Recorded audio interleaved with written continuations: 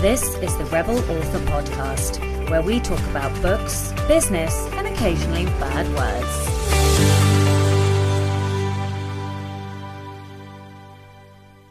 Hello, Rebels, and welcome to episode 115 of the Rebel Author Podcast. Today, I'm talking to Robyn Pearce all about time management for indie authors in 2022. But first, to last week's question, which was, how do you work with deadlines?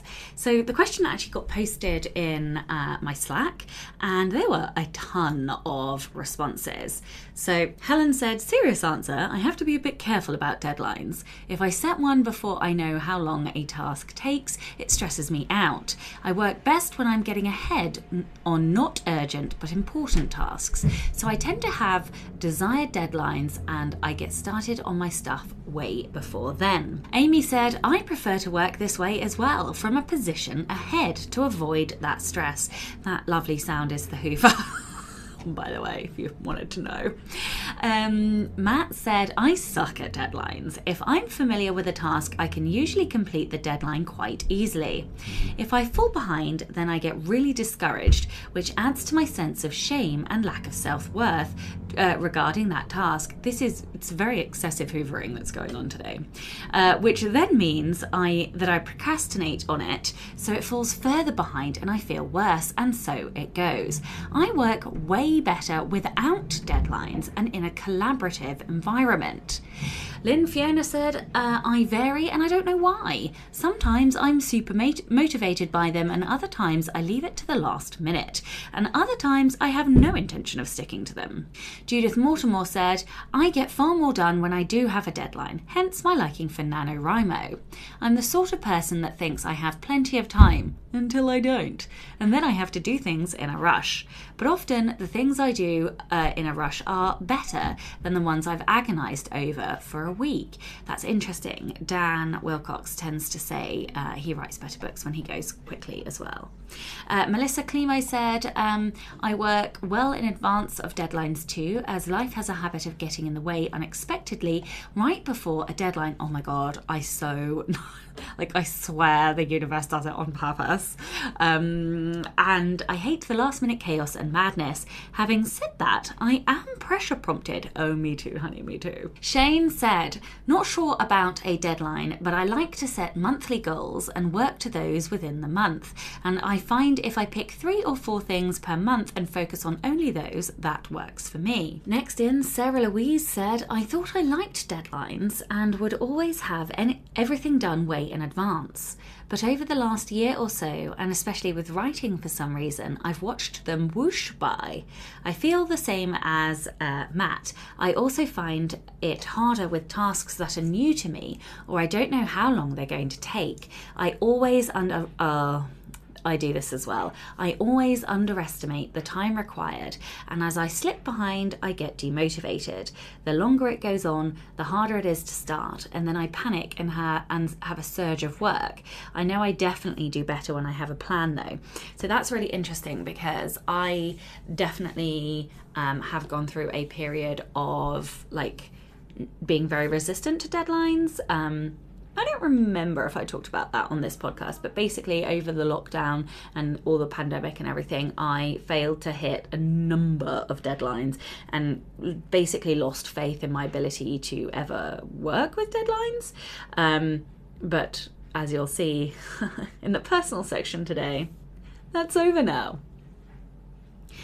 Okay, so Carrie Hardisky says, I used to be terrible with headlines, and I think this is Facebook. Late nights in tears before school assignments are due, hoping I've done the bare minimum not to fail. Now I have the flexibility to arrange things as life and procrastination calls for it. That may change once I'm published. I don't want to have 5 years between books.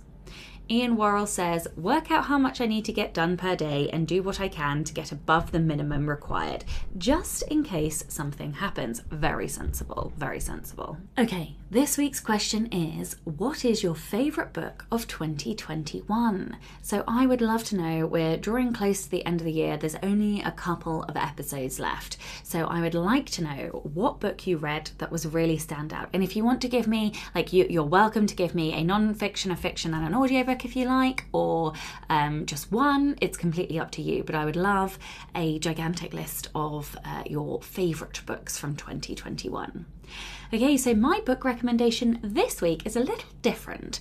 I am recommending a kids' book for Christmas, because Christmas is coming up and I always think it's nice to give kiddos the gift of story, or at least information in the form of a book. So if you have a kiddo in your life who is, I would say, anything from 6 maybe up to 12, I think this book would probably be ideal. So this is called Kay's Anatomy, and Adam Kay wrote it, and obviously it's a play on Grey's Anatomy, which was the old school medicine anatomy textbooks, and Adam Kay also wrote the sort of first year resident doctor expose called This Is Going to Hurt, which was like a New York Times bestseller. Anyway, the second book that he's released in this kids medicine series is called Kay's Marvellous Medicine, and we are reading that one right now. We read Kay's Anatomy earlier in the year. It is a fantastic book and resource for kids. It covers science and the body and anatomy, and in this new one, it's the Kay's Marvellous Medicine is looking at the history of medicine and like the discoveries that went on, and like weird things that people did in history to cure ailments. And it is quite fantastic. It's mentioned how Hippocrates and Aristotle were kind of at odds. Aristotle ruined Hippocrates' work, saying that the brain was kind of the source of all of our cells or whatever. And Aristotle, although he got many things right, said that it was the heart. And so Atlas has been learning about that and Aristotelian logic and all of this kind of stuff. And the teachers are like, what? But because it's done in a fun way with toilet humour, all about poo and bums and things, he's taking it all in. And I just think it is magical. So yeah, if you have a kiddo, perhaps a niece or a nephew or a child, or a cousin or whatever, if you have somebody in your life who is maybe like 6 to 12, if they're on the 6 end, then maybe you or an adult would have to read to them. But certainly, at least my kids are not being really noisy out there, then I highly, highly, highly recommend this book, and I'm going to leave links in the show notes. Okay, so personal update. I think I must have, because I'm seeing I don't remember, but I must have mentioned that the absolute monster marathon that I was on to get Trey done. Now, I don't remember the exact final figures now a few days later, but essentially I had to read the whole book and edit the whole book and in 1 week. Well, actually it ended up being 6 days because I was still outlining on the first day. And the book ended up thus far at 115,000 words, which is longer than anything I've ever written. I know that's not long for some people, but it's bloody long for me.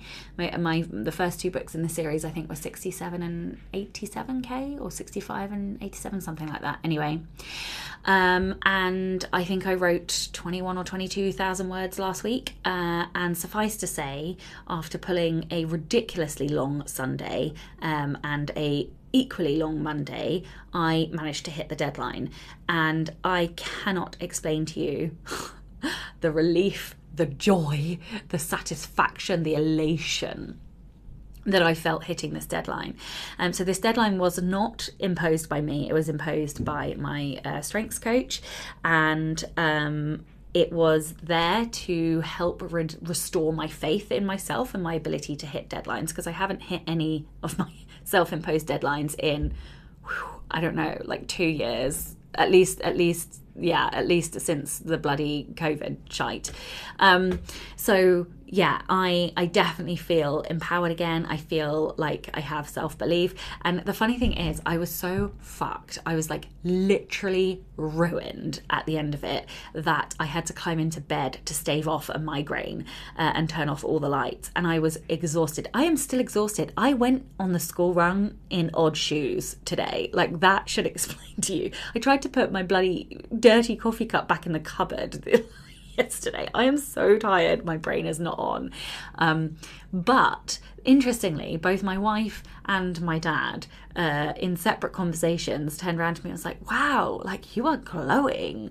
And I'm like, am I? Anyway, and I think it is genuinely, like the competition in me won because I hit the deadline that I was trying to beat. And so I have generated like energy pennies, like competition energy pennies.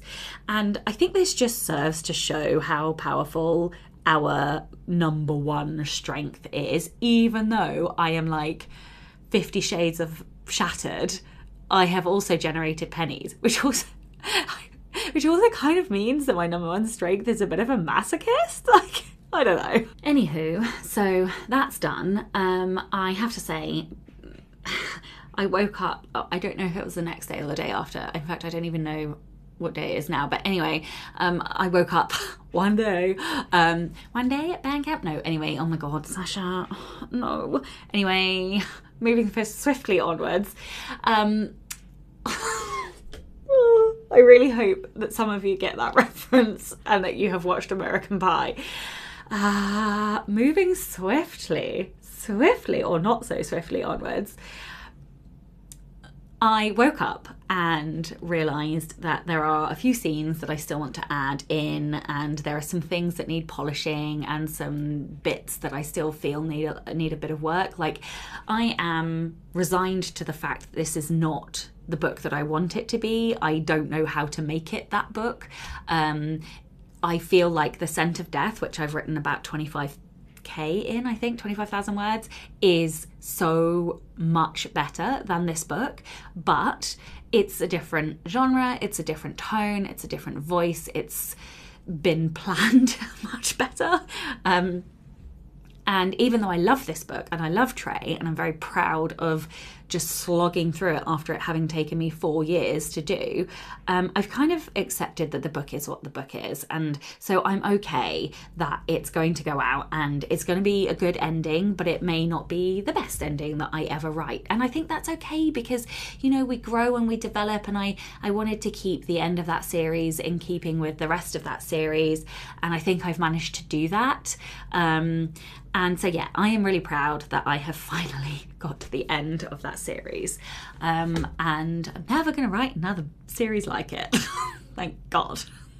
So yes, I have learnt so many things, and maybe I'll do a lessons learned. In fact, I probably should, because I really like lessons learned and I feel like they're helpful to other people. So I will make a note of that and do that at some point. So before Christmas, I still need to do those extra words on Trey and those extra scenes. I think it's probably only about 5,000 words, so it's not a huge amount. So I'll probably try and do that tomorrow and Monday.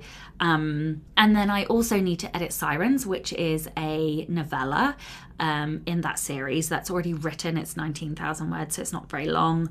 So I'm going to get that done as well. And then I also need to edit all of the anthology stories. I am 100% determined to getting those done and back to the anthology, the Rebel anthology authors before Christmas. Including editing my own story, and then I have a beta read for my critique partner, and that is it. And I know, don't fall over guys, but I am actually going to take 2 weeks off. I know, it's fucking shocking. Sasha taking time off, I mean, it's literally unheard of, but no, I am doing it, not least because I want to read loads of books before the end of the year, but also because I just need some time off and some headspace, and thinking and planning about 2022. I have started to plan my direction for next year, and I am very excited. I don't really want to talk about it just yet because I am still trying to settle on a few things. I think I've probably alluded to quite a lot that I want to go into a new genre, and I've been thinking about strategies, publishing models, and what the best options for that are. And I have not settled, and that is unlike me because normally I would just make a snap decision and then start actioning it. But no, I'm being quite deliberative about this, and I feel good about that because I think it is planned, researched, and it's going to, like, although I am kind of writing to market without doing the whole write fast, publish, repeat thing, I am going to try and be very intentional with what I do next year as a bit of experiment to myself. So yeah, we shall see. And I'm still trying to make decisions about whether or not I want to start a new platform. Spoiler alert, I don't really. And if I don't do that, then what does that mean for marketing, and how do I do that? So I don't know if you guys have caught up with any of the 20 Books to 50K conference, but there are some great presentations at that conference, and I will put a link in the show notes to the YouTube playlist for that. And that is where some of the sessions have been prompting some thoughts for me.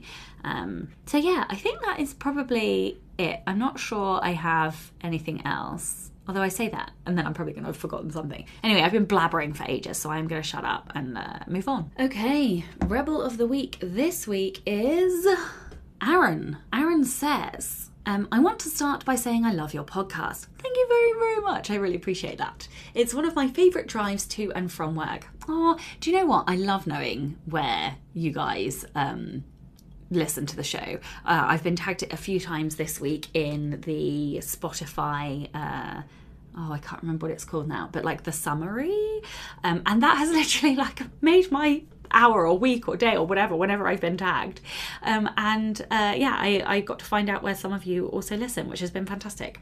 Anyway, it's not about me. This is about Aaron, so let's listen to Aaron. Okay, so Aaron says there have been quite a few podcasts that talk about if I'd only when I was, and I had felt this way for a long time, but now I say fuck it, no time like today. So my rebel journey has just gotten started, but I wanted to share some of it with you. I have been writing for most of my life, but never seriously enough to finish anything. I have been in the IT field for 24 years, and in 2014 I was done. I left IT to pursue photography full time. During NaNoWriMo that year, I was able to participate without the call of clients' end of year, oh shit, now we have to spend our budget before the end of the year projects. It was the third or fourth time I had joined NaNoWriMo, but this year I won. I put down 65,000 words in my story, Netherworld. By April, 9 months after my sabbatical began, we had 4 of our 7 blended children enter college. My wife and I decided that the steady IT income was needed for a bit longer, so I went back to the field. I struggled with Netherworld off and on for the next 4 years, never really able to go any further. I thought it was because my day job just sucked all the creativity out of me.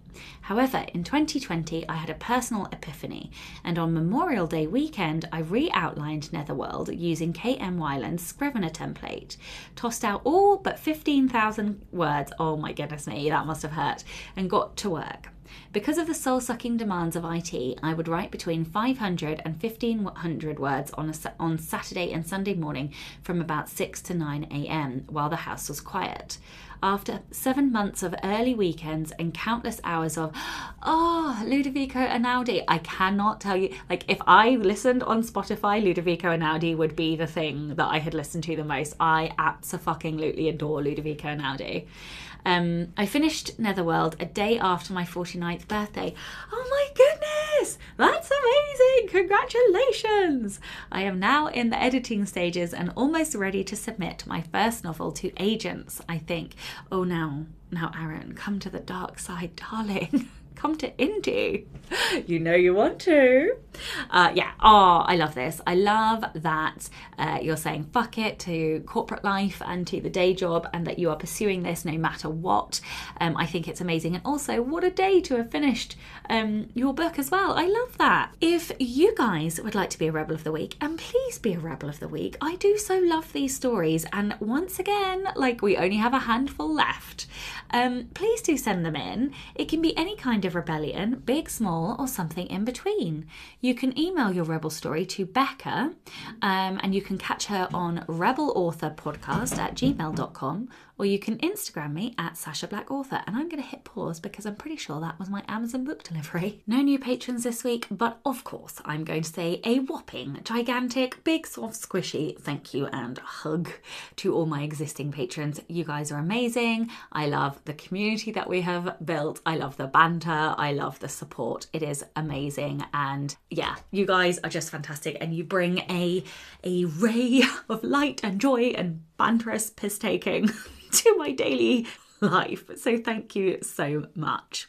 If you would like to support the show and get early access to all of the episodes, as well as random bonus content like random sprint days, and I don't know, what we did the Silent September sprints, I share bloopers, sometimes I answer questions in audio, all kinds of stuff, then you can from as little as $2 a month by visiting patreon.com/Sasha Black. All right, well, I think that's probably it for the intro. So let's get on with the episode.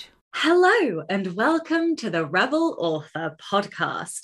Today I am joined by Robyn Pearce. For 30 years, New Zealander Robyn Pearce, called the Time Queen by her clients, has shared her experiences and knowledge about time management with countless clients and readers around the world. Author of 9 books, the first 5 with a trade publisher, and thousands of articles, she's regularly appeared as a subject specialist on television, radio, and podcasts. She learnt her subject the hard way through the years of raising 6 kids on a farm, single parenthood, and then a highly successful real estate career. Time management was her biggest challenge. The good news is she won.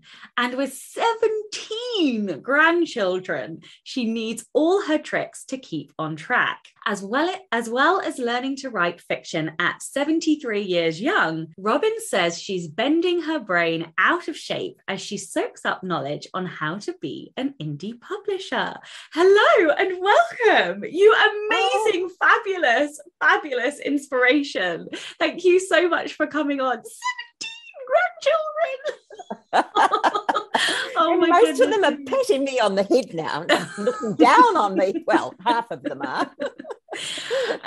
Oh my goodness me, that is. And what's the split of boys and girls? Oh, 11 boys and the rest are girls, whatever the maths is. 6 of them. Yeah. Wow. And so your children, what's your split of boys and girls? Oh, my own children, counting my foster son, special needs foster son, 5 boys, 1 girl.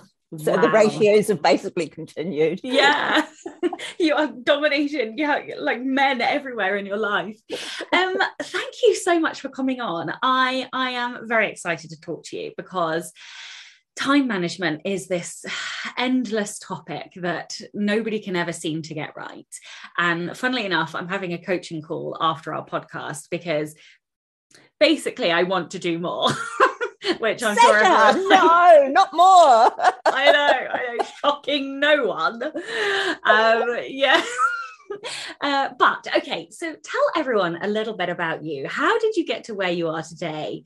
And talk to us about this sort of second career in fiction. Right.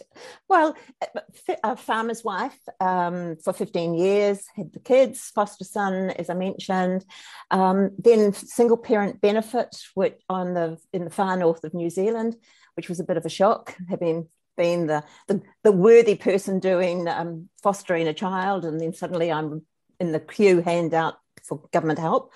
Ended up in real estate. The real estate was a really interesting phase of my life because that was the thing that I came face to face with serious burnout and really did push me in the direction of having to do something about my time. A friend one day said in frustration, "For goodness sakes, Robbie, go and get a better diary or a decent diary." And that really triggered me because it wasn't the diary, it was the system that I was taught. Anyway, that's a whole long story. As you did say, I've 30 odd years or just on 30 years as a speaker, trainer, and a writer and coach in time management around the world, which was really fantastic. mainly in Australia and New Zealand, I have to say, but I've done quite a bit of work internationally. The writing side of things, when I was a young mum, I had 3 kids at school. I had a small child with the pushchair. I had a toddler in the pushchair, and I had the last one in the oven. And I attended a reading at my local library, and it was an author I admired. And I can remember so vividly as I walked out of the library with the babies, saying to the little one walking along, "One day I'm going to write a book." The children took no notice. And I just parked that thought. I just knew I was going to be a writer one day. Then all sorts of things happened. I touched on the career, ended up years later when I was in time management, and I fell into the writing, really. One of my workbooks, the audience had been using, somebody showed it to a publisher. They said, "Oh, yes, we'd be interested in this." But I think really my first book, which was published by Reed Publishing, at that time, the biggest business publishing house in New Zealand, I think it was because the commissioning editor had a problem with time management herself. She liked my book, my embryonic book. And so I got this contract to write a book. Then the next one happened because the publisher pulled me into his office one day, said, "Rob, I really like your little tips that you're sending by newsletter, your email newsletter tips. Would you do me a book on tips?" So that was the second one. And then it just kept on going. So they did 5, and then fantastic company. Were bought by Penguin. I got my rights back a few years later because Penguin weren't interested in backlist for obscure New Zealand people when they were like this huge international thing. And then in 2017, I started writing historical fiction. And that's a bigger, longer story, which we won't get into today. But then a friend said, about a year later, said, "Why don't you look at indie publishing?" I had been thinking, I had this dream of having my book accepted by the big international publishing houses because it was going to be so fantastic. Don't we all have that? Then there we are. Why don't you get into indie publishing? And by that time, I'd had a few rejections, and I thought, why don't I? So I first of all, at the same time, actually, I revamped all my nonfiction. By that time, it was 8. I'd done a couple of self-published ones, 3 self-published ones as well. And I revamped them all. So they're all modernized, put them on Amazon, parked them, did nothing much with them because I was so focused on getting onto the fiction. But we'll talk about focus later.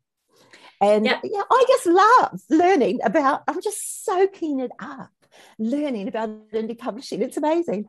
I just love, I really feel like we are in the age of empowerment. But I love your story. And I love that. So my friend, Caitlin Duncan, just wrote a book about Take Back Your Rights. And she's on one of the episodes a few weeks ago. And I love that you are the living embodiment of everything that she's saying, and the fact that you can revamp and revitalize your intellectual property. So yeah, I love that. Also, as I was listening to you talk about how you had 3 kids at school, 1 in the oven, a toddler, and 1 in a pushchair, I was literally it is not fair that you look that good after that many children. I feel like I look like a haggard old wench. No, sadly you do not. Seriously, I'm applying slathers of cream every night, and I'm still going grey and getting wrinkles. Anyway. I've accepted grey and I've accepted wrinkles. They're just evidence of a life well lived. You don't look like you have any wrinkles, but anyway, let's move on. Yes, absolutely. Okay, so you are a time management expert. And so I am sure that you have your own kind of definition of what time management is, what it means to you, or maybe what good time management is. So can you, how do you define it? Tell listeners how you define it. I'm going to give you just a couple of short sentences. I suggest we think about time management as energy management, not time management. Because if we can manage our energy, we'll go a long way to managing our time. Use it as a filter. Really simple. Have you ever done your Clifton Strengths? I talk about Clifton Strengths all the time. I just wondered if you've done yours. I have, but I have to confess, it's so long ago I can't remember what they were. I'm very curious because I had never thought about like energy as a anything other than I'm tired or I'm full of beans. And it was only when I did the Clifton Strengths that I started to think about energy, and that if I was going to expend more by doing more, I needed to make more energy. So yeah, I love that you take that twist on time management. I think that is very wise. Okay, I would add one other thing on it. I don't believe that it's about how to use a diary. And I also strongly say there's no one right way. It depends what your personality type is, and we go back to energy there again as well. It depends what your family circumstances are, your personal circumstances, what your health is. And that's, again, it comes back to what's going to be right for me, not what the books say. Yeah, I completely agree. And I suppose also in the same sense, what worked once won't always work for you as well. You know, as we go into these different seasons in our life, and you've got young ones and then you've got older kids, and yeah. Okay, so what mistakes do you think that people, creatives, writers in general make when trying to manage their time better? I'm going to take that question. It's a great question. I'll look at it on two different levels. So there's the high level, and I think this applies to everybody in every sector. It's not just about writers. Is there are two opposites I've noticed. There's the sort that they'll either drift along, or it's, in many cases, it's not an or. It's because they're not understanding the principles of time management, and so therefore they're not achieving much. Or the other sort is, you fit into the Sasha, try to do too much, too hard on themselves, and burnout is the consequence. And wow. I know this because this was me. Wow. I feel called out. Not how this podcast is supposed to go. I've been listening to your podcast for a while, my dear. I'm doing grandmother speak here. Wow. Okay. Yeah. Okay. Wow. So maybe there is some truth to what you're saying. I'll add one extra thing is, and I know you have just had a lovely holiday in Holland because I have been listening. But the second group, so you don't necessarily apply here, my dear. I'm being a little bit cheeky for you. The second group, they don't prioritize time out. And they burn out. And there's one other thing, actually, keeping moving, is the bright, shiny object. And you don't have to be a writer to get hooked into the bright, shiny object. I've spent thousands of dollars over the years on courses that I thought might change things. Yeah. Anyway. Yeah, I think, do you know, I did have to learn that lesson, though, about time out, because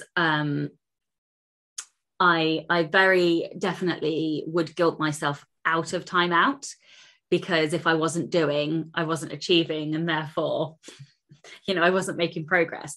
But now that was more the case when I was in a day job and desperate to get out. Now that I am out and I am happy, it is much easier to, well, it's not easier. She says, I'm listening to you. No, it's not easier, but like, it is comparatively easier to take time away. I mean, what I find easier is to put fun things in that double as time out. So, you know, like taking my kid to a castle, because I get inspiration from that. We have a family day out, like, you know, so yeah, I'm a workaholic. I'm not gonna lie, like I'm a clear workaholic. It's so funny, but there's a whole lot of other things though. On a micro level for writers specifically, I've got a few other things to add. One is really practical, down in the weeds one, if you like. And I've been learning this the hard way writing fiction, because I could write nonfiction really fast. I do write nonfiction really fast. Is trying to edit too soon. Because if you get your editing brain on too quickly, you end up, as I found with the first novel, taking out large chunks because they didn't fit the story arc. So being careful of that. Another one is a tip I got from a very capable writer called Jude Knight. She writes historical romance, lives in Wellington in New Zealand. She's very prolific. She says every 10 minutes counts. You can get a lot done in 10 minutes. And I've shared that with other people. It's made a big difference for me, because I just a quick extra few thoughts, all those little bits count up. So that's a good little one. Another one, a really big thing, is focus. And I think if we were going to talk about a theme on the session, focus would be it. So how it works for me, what I'm finding is that younger, smart people like yourself, you can actually work faster and cope with more in your brain. I think there's just so much in an older brain that you get almost a bit overloaded. But multitasking, I don't care what age you are, multitasking, which women for so many years have thought was a really cool thing, is actually a really bad thing. You can do a certain number of concurrent things if one is not a high level thing, but to try and do multitasking on a number of things is really a recipe for burnout. And so how that's really come to me on a really practical levels is things like how to promote.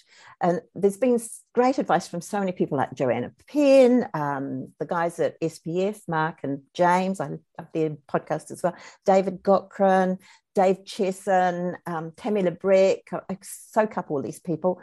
And I'd say in terms of specifics, find the promotion medium that you like and master that. Don't try and be everything to everybody on all of the social media. And all those guys, and you as well, I'm sure. I can't remember specifically. But I've just finished reading Tammy Lebrecht's book on email, Ninja Email Marketing, whatever it's called. Fabulous book, as everyone says. And it actually gave me confidence to go back to doing email newsletters, which I've done for years. I've been doing them since we had email. In the mid-90s, I started writing email newsletters. And I thought, why am I farting around trying to get good at Facebook ads and blah, blah, blah, all of the stuff, BS of the bright shiny object syndrome coming in again in my head, and I just pushed it back. And so I'm now doing two newsletters, one a week, one for my nonfiction, one for my fiction. And I'm just writing it back in the way that used to work before, being chatty, not trying to sell things. And that email newsletter thing, it's working for me. I'm getting people sort of coming from all over the place. It's amazing. So that's one. I tried Facebook Live for a while because I heard Celia Mecca saying it was a really useful thing. Well, I did that for about 9 months and just didn't get the traction. It didn't get me any extra results. So it might have worked for Celia, it didn't work for me. And don't try and do all of the cool things that you hear about, the services and the publishing platforms. Another example, I love Joanna Penn's work. And I know you're really good mates. She's always talking about going wide. I love the philosophy of it. I tried it. I've given up. I'm just focusing on learning Amazon. That's hard enough for my brain anyway. And the last one, and I've heard this so many times, when I wrote my first historical novel, I just wanted the world to know about it. And it was the best thing ever. But I'm not bothering about ads. I'm just getting on and doing what you guys all say is writing the next book, which is nearly finished, I'm happy to tell you. and I've even, in terms of focus, I've even not done anything with my lovely nonfiction, which has been really successful in the hard physical world. I've re-edited it all back in 2017, 18, 19, all re-edited. Well, actually 18, 19. And it's languishing. Things that were bestsellers are languishing now because I haven't put the energy and the love into them because I'm focusing on learning this new craft. And that's how focus works for me. And there's no one right way about it, but I just think it's such an important message. Yeah, what I love, and the theme that kind of came out of that for me, is about permission, like permission to do it your way. And, over the years, like I gave up. Like I had a whopping Pinterest account because for some reason they featured me because I had an account very early on when they opened because I'm very visual, and they featured me, and I had I think it was 1,700 emails I woke up to because at that point, every single time someone followed you got an email, and I hadn't worked out how to disconnect it. And then it sort of crept up. And I think at its height, I don't know, I had several thousand followers anyway, tens of thousands of followers. I don't think it's dropped now, but I haven't been on there in years, and I other than to search a few things, and I just don't use it. And I don't use Twitter anymore, other than to just blast out sort of information, but I don't respond to people. I don't do tweets. I've sort of parceled it down to Instagram because I enjoy Instagram. Although even on Instagram, I'm a bit shit, and I sort of reply to 4 or 5 days worth of posts all in one go, because I just can't, you get so many notifications. Otherwise I'm on my phone all the time. And I have the Facebook group, and that's about it really, because I don't enjoy the other things, so I don't do them. The one thing I will say, ad wise, is AMS ads. I know you don't necessarily want to do them, but for non-fiction, even the auto ads are fantastic, but we can talk about that afterwards. Yes, I'm happy to have a coaching session with you. Anytime. That's why I love being on your Patreon group too. I have to just give a plug for your Patreon group. What a value you offer, my girl. Great. Thank you. Okay, one of the things I struggle with personally are boundaries. I'm not very good at creating boundaries because I just love to help people. I love to I don't know, influence, impact people, have a positive effect in people's lives. So do you have any advice about how to kind of set boundaries and work with boundaries, both for yourself and then also ensuring that others respect them? Because I think half of time management is just about creating those chunks of time when you can work uninterrupted. Absolutely. One of the things, I'll save one for later because I think might come up later. But the first thing I'd say is it's over to us to educate the people around us how to treat us. That's clients, it's friends, it's family. And especially as a writer, when you start working from home, well, anytime really, but when you do start working from home, that becomes a really pivotal time to get that education in. Example, I just begun my time management business working in my own space. My favourite auntie she rang me the very first day, knowing that I wasn't now in an office, at about 10 o'clock when she was stopping for her morning coffee.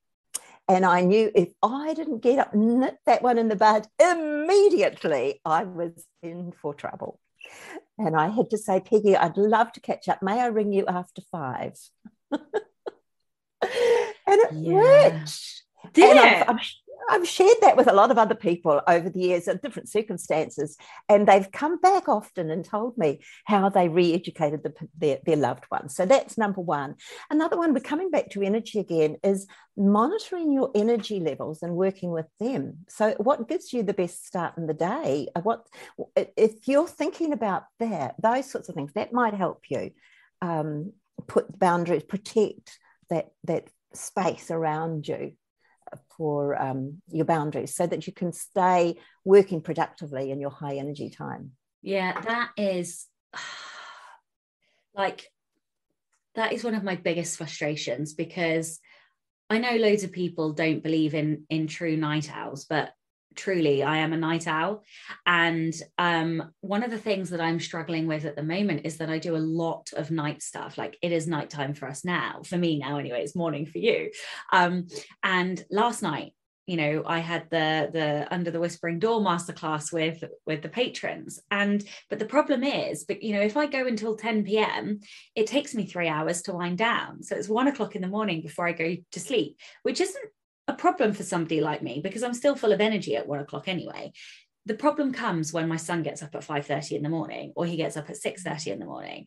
And because I have to take him to school, and my wife gets up to go to work really early anyway, she's a morning person, I'm completely screwed. And it ends up taking me until 11 o'clock to wake up, because I'm having to literally drip feed caffeine in. And yeah, I don't really know what the answer is, because I've tried on a number of occasions to do morning starts, and I just don't enjoy them. I've done them, I can do them, but my brain doesn't turn on. I ended up not achieving an awful lot, and I ended up reading less, which made me that gives me energy. So I don't know what the answer is there. I don't think I have. I think it's maybe this is just a season of my life whilst my little one is little. I don't know.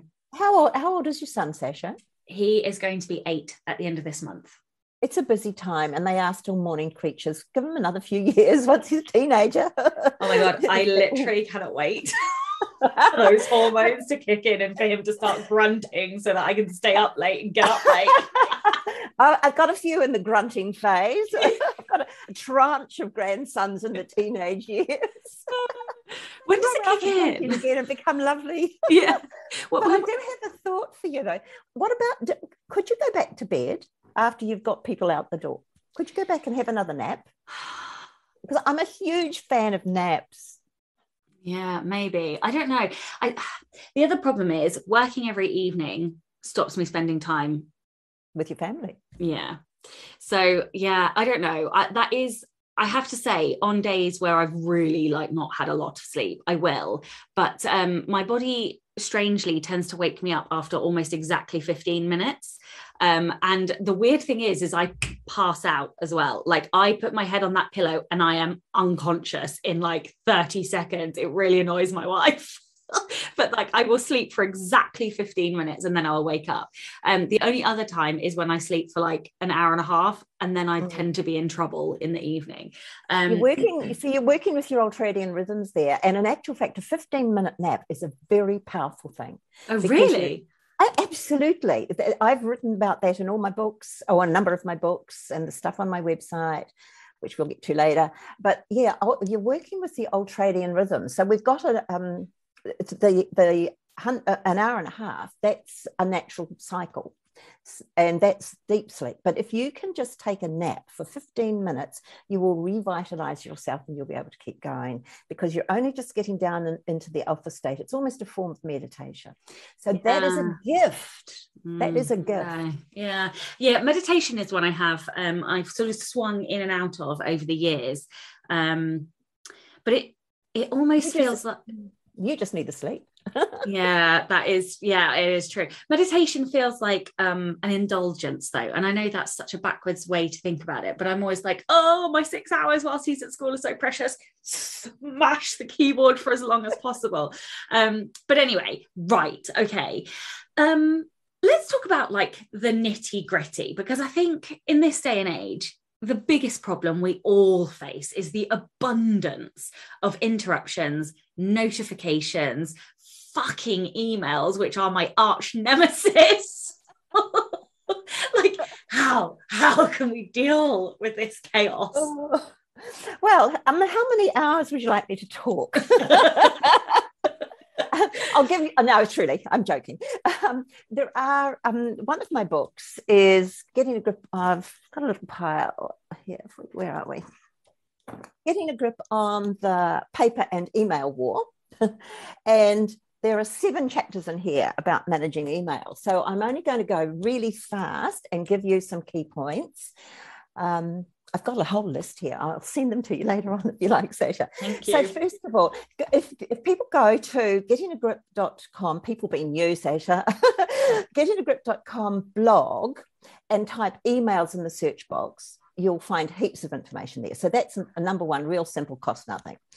Another one is, and I even had hate mail on this one, I tell you, is don't do email first thing in the day. Oh, it hurts. Oh no, don't you add to the hate mail list. No, I do know. It's just so painful. It is painful. I know. But the thing is, it's you're then giving permission to other people to take your best time. Your fresh brain. Well, if that is your best time, there are some provisos on this one, though. If it's essential for peace of mind, a quick way to check is to look without getting sucked in, because that's the danger, is to have a quick look on your phone if you've got email on your phone. So you can have a quick scan, see if there's anything super critical that's death-defying, and if it's something that you need to attend to later, if you're doing it on your phone, or this is how it works for my phone, my iPhone anyway, is that I turn it back to unread so that when I synchronize on my computer later, I haven't lost sight of it. So that is one possibility. Another thing is do email at your lower energy times, not your most productive time. I love, and I'm just whistling through my list here, I've got rules. I just love rules. They're a godsend to me. But you need to work out of your unread mail folder, not your inbox, in order not to miss things. And so I'm just going to reference chapter 24 in that book, Getting a Grip on the Paper and Email War, if you want to know more about that. But I can send you the whole book section, no problem. I also still use folders so I can find things quickly, although the modern search functions are very good. And some of my email expert friends say folders aren't necessary, but I use rules to manage those. So that's, I mean, those two things, it would take me too long to explain them, but they're two things that really help keep what I'm looking at on a daily basis manageable. Another email tip is using signatures. Do you use signatures or templates? Do you use them? Yeah, so in my email signature at the moment, I think it says that I reply on Wednesdays and Sundays, which I was very good at for a little while, and I've sort of slipped back, but it's because my admin days have changed, so I just need to go back and kind of tweak and edit that. And I also have an autoresponder that says I will only reply on Wednesday and Sunday. But again, I got out of the habit of that. Oh, well, this might serve as a wee reminder. But the signatures you can use, it's not, well, that's an autoresponder, but you can use signatures for a whole lot of other things. Think about them as templates. Like I've got about 12, no, I've probably got more than that now. Large number of signatures. So, for example, come up to Christmas. I've got one that I can just, you put the cursor in the appropriate place. I've already created the signature, and I just go up to my list and I just click Christmas greetings, and there's text is all very best wishes for Christmas, blah, blah, blah, whatever it is I want to say. And that lump of text, anything in other words, what it is, anything you type on a regular basis can be turned into a signature. And there are other ways to do it. There's the quick parts, and there's all sorts of, depending on your email client, there are different ways to do it. So go investigate your own email system. If I get requests for somebody wants to write one of their articles for me on my newsletter or blog, most of them are just canvassing stuff, and I've just got a polite little thank you very much, but no thank you kind of thing. And there's masses more. Driving directions. These days we just use Google Maps, but when I first moved out into the country, it was very different from giving a street address. So there were several paragraphs of directions as to how to find me, but I only had a couple of keystrokes. Another one is, and this is not a proprietary thing, I've used it for years, it saves me thousands of keystrokes, is short keys. So I'm not an affiliate or anything for it. They just love short keys. So just investigate that. And it's just shortkeys.com. Do you know how to do clicking and dragging a whole email into calendar? Do you do any clicking and dragging? No. Okay, this is a cool one. I love sharing this one with my people. You've got an email that says, child needs to go to school camp, let's pretend. There are certain things that you need to do. You need to allocate a little bit of time to it. You can take the email, click and drag it down into your calendar. You've got all of the content remains because it's an email, and it gives you the option to set the time. So you're not having to retype anything. I did not know that. That is awesome. Oh, yeah, because the amount of times I have to leave shit unread in my inbox because I haven't paid for a school meal or paid for the children in need day or whatever. That would be amazing if I could just dump it in my calendar and then I would do it because it shows up. Yeah, because it's a reminder. Yeah, that's exactly right. Oh. Well, there's a good one for you. I'm glad about that. I really love your autoresponder, by the way. I mean, you might not. You might not have fully educated yourself, but you're starting to educate us. And that's going back to the point that I made earlier about educating the people around you how to treat you. So I think that's really cool. Another big one, a lot of people don't do it, is turn off as many alerts as you can. You've talked about turning off the Pinterest ones and some of those others. But turn off Slack until you're ready to do it. And we come back to that focus word that I've been using already, so that you have no interruptions while you're working on your high level stuff. I just use the only messages notifications I've got are messages and Messenger, which is mainly used by family and friends. So getting those things turned off. Another one is to block out chunks of time where you do your email. So, and I try to avoid it. As I've said, I don't do it first thing in the morning. And so we've talked about that a bit. The last one I want to say on emails is use Dragon or some sort of dictation service. And I know you and I have had a separate conversation offline about dictation. I'm struggling with it for my fiction for different reasons, but I'm finding with email, it's so fast, or just type in ordinary stuff. It's so fast because you can speak your mind and it's little across the screen. The only thing I've found with Dragon is my headsets keep failing.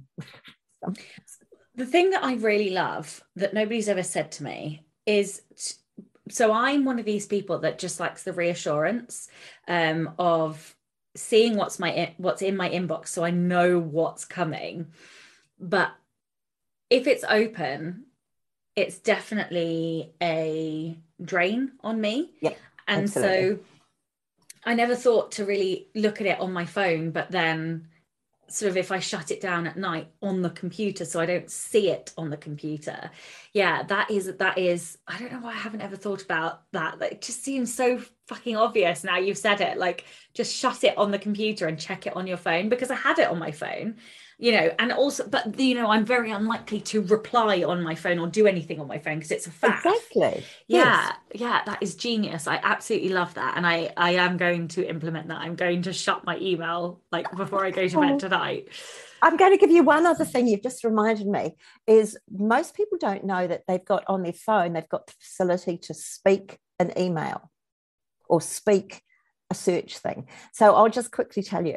And I can remember doing some work in England, and I had the client that had booked me went out of the room after I'd told all this group of men, CEOs of various organisations, and he came back a little while later and he said, "I've been out there speaking my emails. Robyn's right." Oh my goodness, I love that. So what you do is, I happen to talk you through it by looking. I just pretend to be doing a text. Is so you down where you're going to send a message anywhere, by the space bar, this is on an iPhone, it works on Androids as well, there's a microphone button. So it's a cut down version of Dragon Naturally Speaking. You press the microphone button and what you're saying will show up on the screen. That is amazing. I have to say, I didn't think I would ever really get with the voice, this audio kind of voice movement, but I am finding more and more. I actually blame my friend Chris Kane, because the first time she dropped me a voice memo, I nearly shit my pants, because I was like, what is this? What is this monster doing? How dare she send me a voice message? And then the same week I had 2 other people send me voice messages in Instagram, and I was like, what are all of these people doing? Anyway, I have to say, I now more or less exclusively send voice. I've stopped texting. I just don't text anymore. I just speak all of my messages. And although that's not translating, like I'm not using the voice to text, I'm just dropping a voice memo to friends instead of, but it's so much faster because I can say what I want to say in like 10 seconds rather than spending 5 minutes sending a 4-page text, if you like. I'm going to add an extra piece to that, Sasha, because I'm not talking about pressing that little button over on the right hand side that gives a voice message to text. You mean voice to text?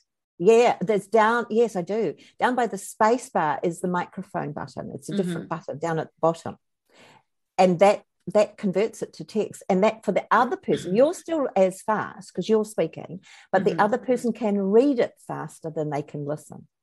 I have everything on double speed, so I listen in double speed as well. But other people are not. You think about the recipient. I mean, some of them do. I think I will ask, actually. I know of a couple of people who listen in double speed, but I don't know if everybody does. So I will definitely use the voice to text for those who use more text, who read more text than they do listen. I think it's brilliant. And I didn't even really know that was a thing on my phone. Like I sort of skipped straight to just voice memoing, but I think I will have a go tomorrow when I send my first voice memo. Instead of doing a voice message, I will do the voice thing and get it to predict about the text. Okay, so you sort of mentioned earlier about not using planners, but what advice do you have for more effective planning? Like, no matter how often I try and set a deadline for a book or a project, I almost always miss it. So, like, how can I plan better, or how can I plan more effectively? Great question. And I didn't say don't use planners. I was getting a decent planner was the thing that got me. It was learning the methods, it was learning the philosophy behind planning that changed for me. And one thing I'll say is there's no one right way. There's no one right planning system that will work for every universal person. It just isn't possible. So I think it's more important to teach people the principles. Now, just the free, easy way to get started on my thinking on this one, I will certainly give some info, but I want to give people places they can go. On my website, on my business website, gettingagroup.com, there's a free report called How to Master Time in Only 90 Seconds. And that does go through the basic principles of planning and prioritizing. Very quick, easy read. Now, a qualifier, you will be asked to enter an email address and you will go on my email list as a result. Of course, it's a capture device, but you can equally unsubscribe as soon as you've got the report. So anyone's a bit worried about that. So that's the first easy one to just tell you. Let me just give you one key point. One of the key points in there is doing what I call the 1 to 5 list. And it comes from a well-known story from a gentleman called Charles Schwab, who was the head of Bethlehem Steel. And I'm just diving straight in, by the way. I'm not giving all of the philosophy around because it will take too long. I want to give this one because when I've got people that come up to me years later after having either heard me speak or they've read something and they say that 1 to 5 thing, it made all the difference in my life. So right at the beginning of the day, or even at the end of the day before, but certainly before you get started on your work, write down in no particular order everything you want to do for the day. Then identify the top 5 of those things. You might have 20 on the list, just identify the top 5. Start at number 1, don't go off it until you've either finished it or gone as far as you can, then on to number 2, and so on through the course of the day. When interruptions come in, you say to yourself, is this interruption more important than what I was working on or not? If it is more important, what are you laughing at? I just have never thought about that. My mind is boggled. Oh, really? Well, let me finish the story. No, I know, but of course you should fucking ask yourself that question. I literally have never asked myself that question. Like, is this interruption more important? No, of course it's not. But do you think I've ever asked myself that? No, I have not. Like, I'm just boggled that I could have missed something that fucking obvious. Wow. Wow. Well, I had to learn it the hard way, my dear. I was probably older than you when I learned it. I think I just learned it the hard way. Let me go back to my little well-rehearsed story. I've told it for 30 years. Yeah. So you've asked yourself, is it more important or not? If it's not more important, put it on the list and stay focused on the work you're already doing. If, however, it is more important, put the other work aside, stay focused on, deal with the new thing, and then go back, not to just the next bright thing that shows up, go back to the thing you were working on before.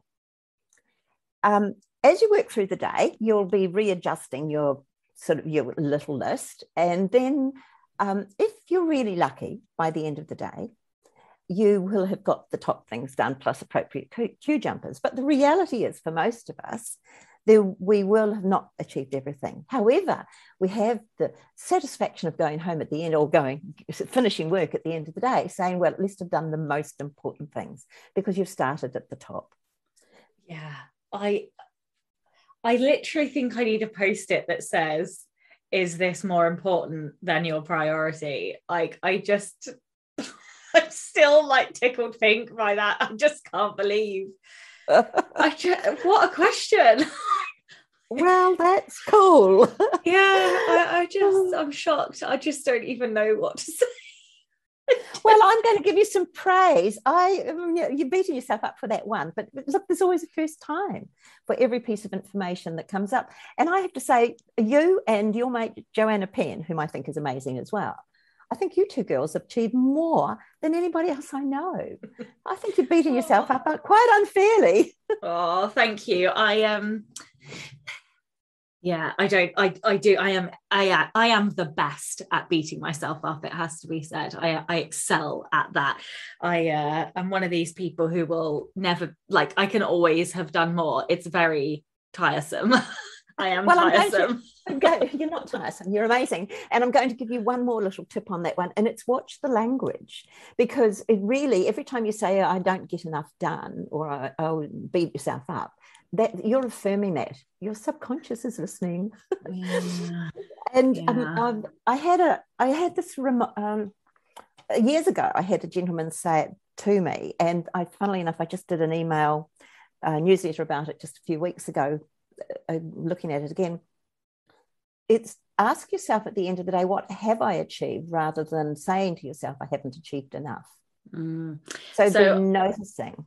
Yeah, I have a new planner, funnily enough, and for listeners, you're going to hear some rustling of pages, and I've sort of talked about it a bit. I can't, maybe possibly on the other podcast though, and it enables me to like, the page is split into 3, so you have space to categorize tasks for the week. So I have like writing tasks, and then a column for admin, then a column for creation, then a column for freelance, then other, then podcast, then marketing. And then it has like the middle band is like each day, and so I put the tasks by day, and then you have like a space, it's like a timed appointments along the bottom. But I really like this because it's the whole week in one, and I get to see all of the things that I've crossed off, so that makes like me really happy to see actually I have done stuff at the end of the week. Yeah, so I think that's really good. I hear Becca Syme actually sometimes talking about a done list. I don't derive as much satisfaction from a done list, but I also keep, I don't know if you can see this here, but I have a whiteboard for listeners on my wall, and I have like a goals complete. So anything that I complete that's like a big thing, I put that, and that stays for a whole year, so that I can see at the end of the year what I've done, and then I wipe it off and start again in the new year. So I quite like doing that as well. That's great. So that's a visual affirmation of what you're achieving. Just watch your language as well. Yeah. Okay, so how important do you think using no is to good time management? And do you have any tricks for giving listeners more empowerment over the use of the word no? Yeah, I do. Actually, I think it is really important. It actually goes right up there with focus and energy in my head. I actually say to people, and I've got a little business card. I don't think this goes out visually, does it? But I can show it to you if I can find it quickly. A little business card, which on the back has got 8. So there's my business card there. But I always say to people, the useful stuff's on the back. The number 1 is no is your most powerful time management tool. Yes. And when I'm speaking it in a conference, I have a qualifier, but not in a career limiting or a relationship limiting way. So it's how to say no. It's how to push back, we go back to that question you asked earlier about boundaries. So what boundaries are we putting around ourselves? And I'll give you a little example. one of the coaching clients that I worked with was senior man in a big engineering firm, and very kind guy, empathetic, because the empathetic people are the ones who struggle the most to say no. And so Aaron, he was getting into trouble at home because his wife was getting pissed off. He was never around. He was always putting the extra yards in, doing extra things on the weekend, et cetera, et cetera. And so I got him to, his homework, if you like, was to practice saying no occasionally, because it felt really uncomfortable. Peter, one of his colleagues, came to him around this time and said, look, I've got this really important report that I'm doing for XYZ client. Could you please, would you mind having a look at it? Now, it was outside of the normal work that Aaron did, and he nearly said, normally he would have taken it home. But with my voice in his head, he said, looked at his diary. So that's another thing, is using your diary almost as a filter. And he looked at his diary. He said, I have got a gap on Friday afternoon. I could give you an hour. Oh, that would be fine, said Peter. That'll be absolutely fine. And previously, Aaron would have taken the whole thing home and he would have gone through it in fine detail as to what it needed to be. And he did this hour. He found a few things, handed over to the guy. The guy was perfectly happy. So we put it on ourselves in many cases. It's ourselves we need to say no to many times. Yeah, I never really thought about it like that. The fact that it's actually me that I need to say no to. One of the things, like, I love that you're talking about focus so much, but the way I've managed to be able to say no more is by having a really clear focus and goal of the big thing that I want to get done. And because I want to win that goal so much, it enables me to say no and be okay with saying no. But I never really thought about saying no to myself. Like, I quite like that that's going to be a bit of a fight and a bit of a, like, who's going to win, like, between Sasha and Sasha.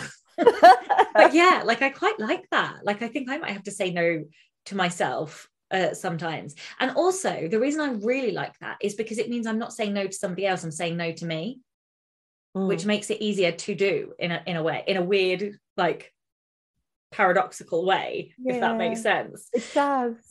And I talk about it a lot more in Getting a Grip on Time Management. That's the first book that I wrote.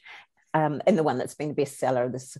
In New Zealand and Australia, we've sold over 20,000 copies of that. So it's got really practical stuff about this whole issue. And the first 7 chapters are dealing in a broader sense with this issue. Yeah. Okay.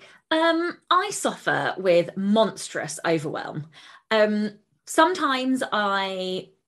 Sometimes it's because I write these gigantic lists, and then other times it's just because, I don't know, it's Sunday and I've got a ridiculous week coming up. And sometimes it's because I want to do all of the things.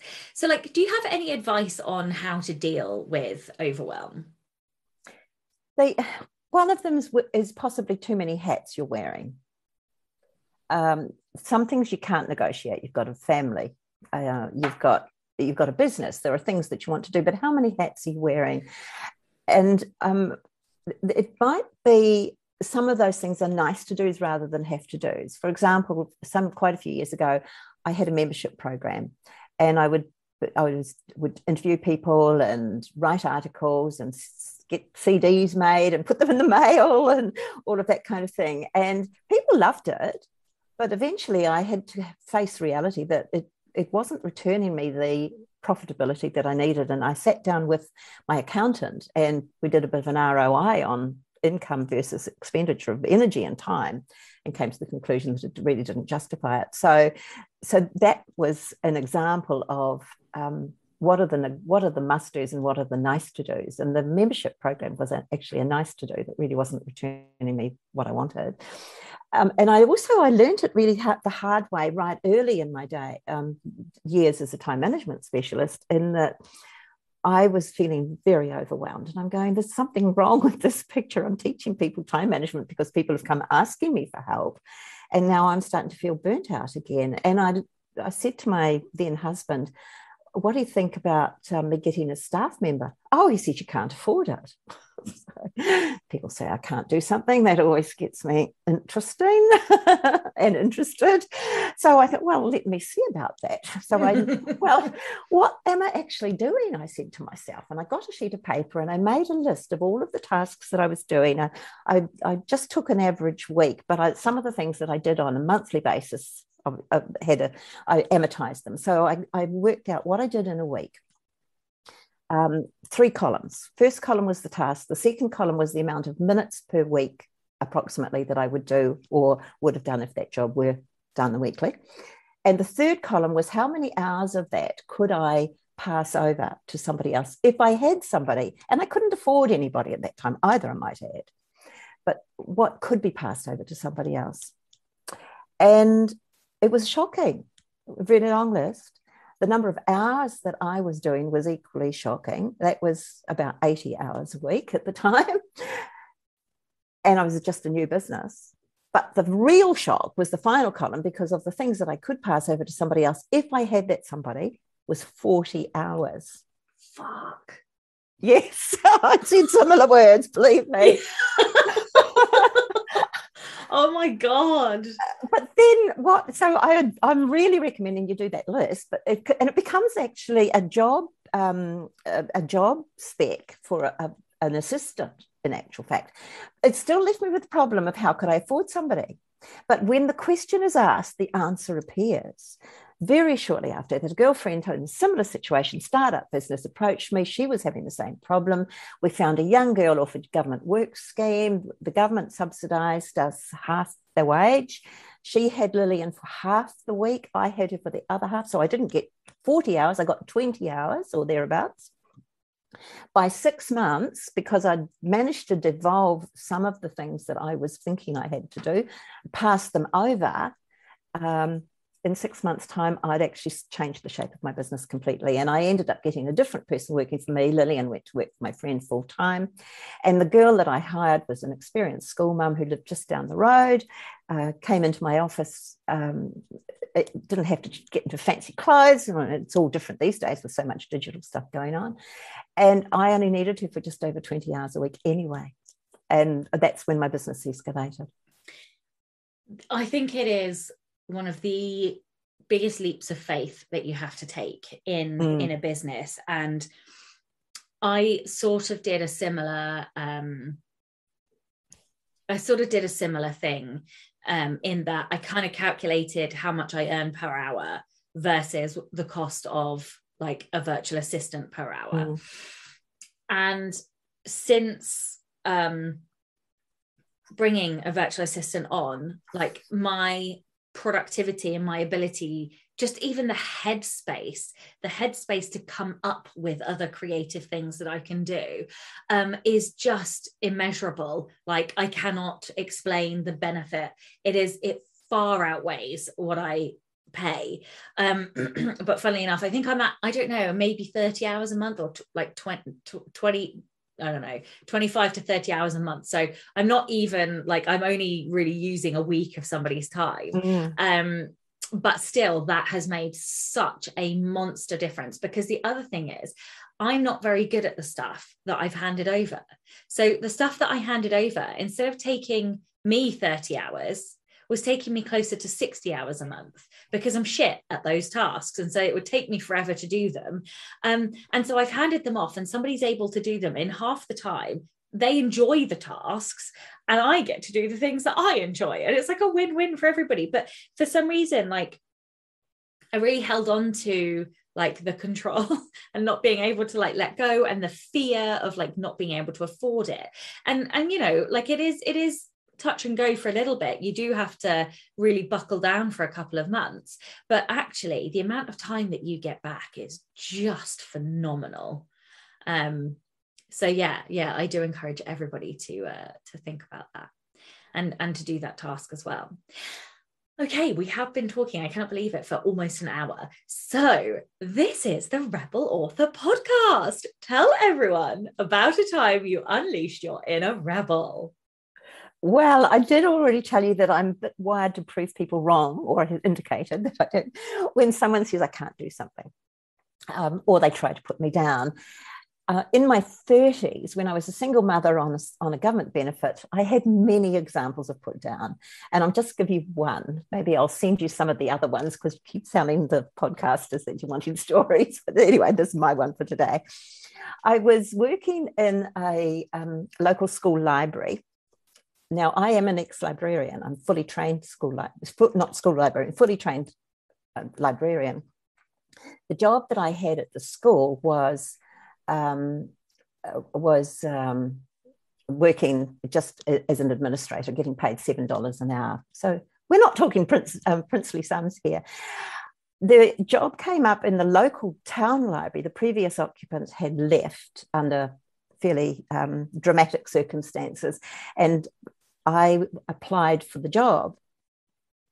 I went for a very daunting interview. There were about 12 people worthy dignitaries of the town, sitting around their big oak tables, and I was in a chair fully exposed while they fired questions at me. I felt as if I'd done pretty well with my questions. I also knew, small town, I also knew that I was the only fully qualified librarian that had applied. The lady who was holding the job down since the previous woman had departed rather dramatically was the wife of a well-known businessman.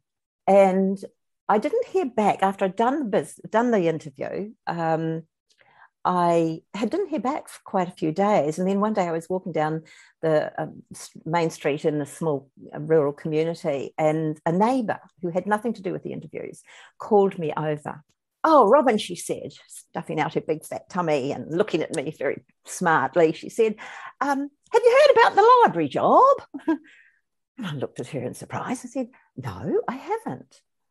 "Oh," she said, "they decided not to give it to you because you're a solo mother, and they figured your solo mothers are unreliable." Oh my God. Oh my God. Well, I held my tears back. I was so mad, but I was so upset. So I didn't cry in front of her. I waited till I was out of sight. And I just got so fired up. Anyway, shortly after that, a girlfriend came to visit, and she brought with her she happened to have with her, yes, she did. She had a book by Shakti Gawain called Creative Visualization. Now, you've got to remember, this is back in the 80s, and at this stage, I had not done anything with self-development. So this book, which was about visualization and affirmations, it just blew my brain. A little small book made such a huge impact. Well, I can tell you, I applied that process of creative visualization, and within a couple of years I was in Auckland selling real estate, living a really fine life. And I'm so grateful to those people in that small town and to that arrogant, nosy neighbor, because they kicked me out of touch into touch, whichever way you say it, depends what sport you're talking about, but they got me out of that small town and that small town thinking. Yeah, I love that. Oh, I love that so much, because it kind of echoes the things that people said to me back in the corporate day job, which just fired me up to prove them wrong. And it's sort of like the long game rebellion. But I love that so much because it can literally change lives. Like, we have the power to allow these things to crush us or to make us. And I love that you let it make you, and that you proved them wrong and gave them the big fuck you as well. I did. You really did. You really, really did. Well, thank you so much for your time today. Would you like to tell everyone where they can find out a little bit more about you and your books, and anything else you would like to add? Oh, sure. Well, I had mentioned my website a couple of times because there's so many useful things there. Gettingagrip.com. To get the free report, How to Master Time in Only 90 Seconds. It will, as I said before, will get you onto the email list, which you can get yourself off of any old time. But there's heaps and heaps of useful information there. For my fiction, which we haven't even talked about, except ever so briefly, I've got a separate website, Robyn R. Pearce, because I've been listening to you guys, and so I've tried to keep the algorithm separate in Amazon. And the first book was called... having a mental block. It Happened on Fifth Street. It's historical fiction, mostly set in America, and it's basically about my abolitionist ancestors who were conductors on the Underground Railroad. But more than that, we won't say. So there's a newsletter opportunities there, and there's free samples of first chapters and all sorts of really cool stuff. So that's robynrpearce.com. Amazing. And I'll put all of those links in the show notes. Thank you so much. It has been an absolute delight chatting to you. And of course, thank you to all of the show's amazing patrons.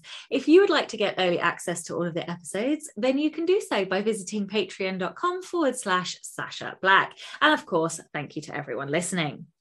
And Sasha, I will say, yes, the Patreon stuff is even more amazing than you on your podcast. So thank you so much for inviting me. Thank you so much. Yeah, well, I'm Sasha Black. You are listening to Robyn Pearce, and this was the Rebel Author Podcast. Next week, I'm talking to Brian D. Meeks all about writing killer book descriptions. And oh my God, this chat is fantastic.